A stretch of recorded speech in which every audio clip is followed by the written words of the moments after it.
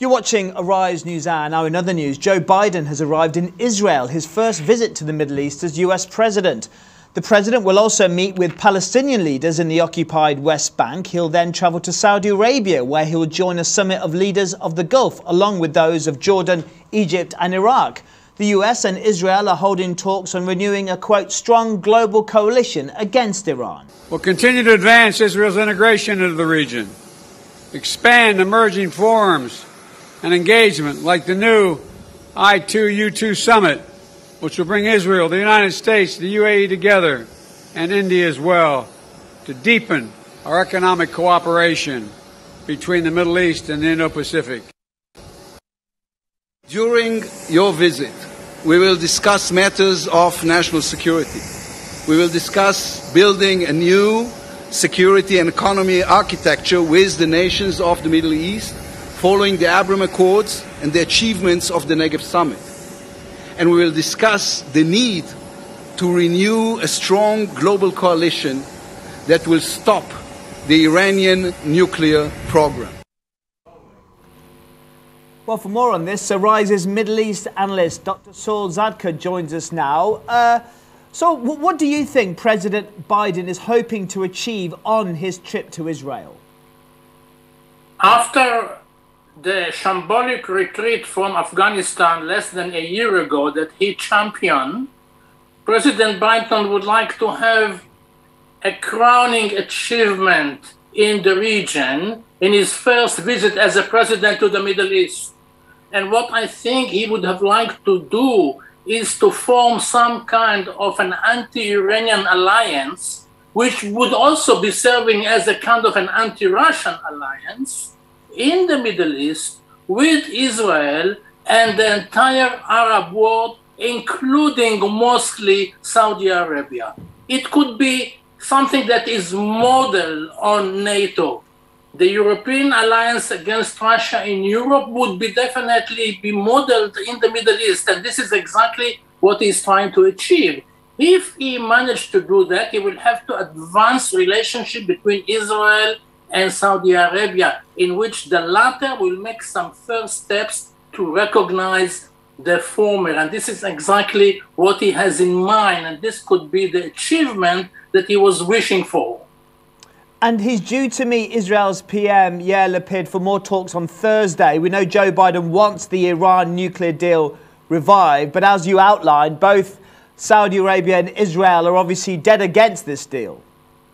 Well, it's not as clear-cut as that. While Israel is strongly against any deal with Iran, or definitely this kind of a deal that has been, as you remember, advanced and settled by President Obama when Biden was the vice president, Saudi Arabia and the other Arab worlds in the Sunni camp would not necessarily oppose any kind of a nuclear deal with Iran, simply because they think that not having a nuclear deal with Iran would be much worse, because it will give the Iranians the freedom to continue with their nuclear program. In that sense, the Israelis and the Saudis, as well as the rest of the Sunni Arab world, would not be seeing eye to eye. And this is something that could be a bone of contention between the Americans on one hand and the Israelis on the other, while the Arabs are in the middle.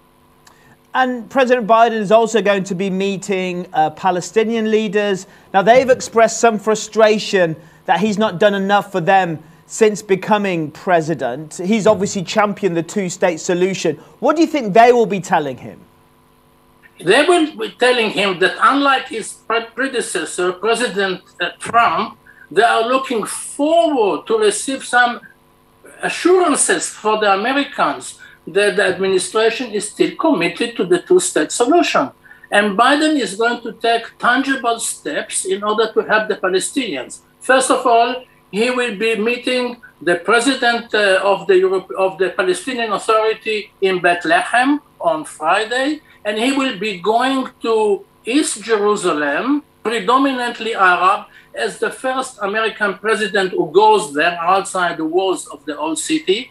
And he will be going to a hospital very famous on the Mount of Olives called Augusta Victoria, from which he will announce a package of $100 million to help Palestinian hospitals in East Jerusalem and the West Bank.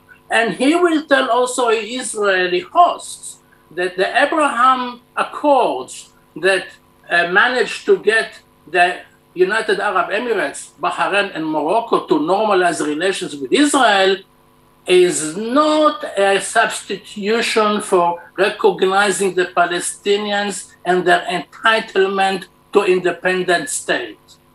And do you think the two-state solution is still a viable one? Not in the eyes of most of the Israeli population, but President Trump will try to revive it, although he may not believe in it himself. But he is going through the motion in order to show the Palestinians that he is objective and not one-sided as President Trump was.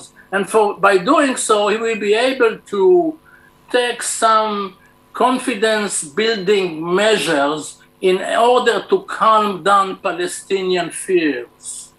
Now, we know after he travels, meets with leaders in Israel, he then goes to the Gulf region. He's going to become the first US president to fly directly to Saudi Arabia from Israel, where he's set to meet Crown Prince Mohammed bin Salman.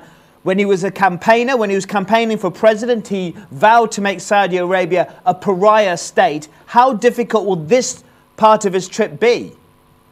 This would be the most difficult part of his trip, because President Biden will have to swallow the bitter pill in which he will have to shake a hand with the man that the CIA accused of ordering the murder and the dismembering of the body of Jamal Khashoggi in Istanbul not so long ago, because this is something that Biden, as you say, vowed not to do. But this trip is actually the outcome of what is happening elsewhere in the world, the war in Ukraine, which made Biden going to Saudi Arabia and trying to make peace with bin Salman, despite the fact that he said, definitely I'm not going to meet him, and definitely not as a head of a pariah state, in which he would ask his host to reduce the oil prices in order to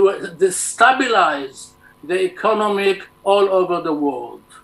Arise Middle East analyst Dr. Sol Zadka, thank you.